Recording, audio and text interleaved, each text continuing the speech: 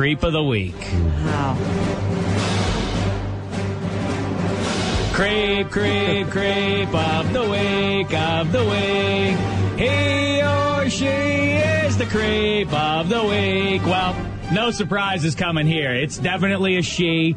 And this young lady that Adam and I enjoyed a dinner with, she decided we have to write a column about the great Adam Carolla and have him bring somebody along to help fill in some details about Adam Night Carolla. Out, I think they call it, New York Times. Yeah, it's a feature, a profile of a celebrity. Yes, Jamie Dimond is her name. You know, she writes glowingly, oh, what a regular guy, funny guy, genius, hidden, cloaked beneath the shell of one of us, a regular man with a unibrow and a dream and a wonderful sense of humor. Oh, but quickly, let me take a detour and comment on his dinner mate, Dave, who she describes as having a round face. Adam Carolla has a lean, angular face.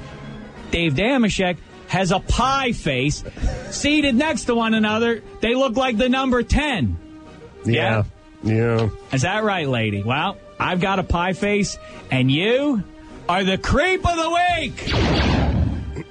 Oh, and how about this? Brusca holds up late news. Brusca says we tried to get her on the phone in anticipation of what was predictable, that she would be the creep of the week, and she turned us down. She didn't return calls, any emails. Unavailable for comment. And she has a BlackBerry, so she definitely got the emails, and she did not. Well, Technically, this week's jerk list had been finished, so this keeps her alive for week 2.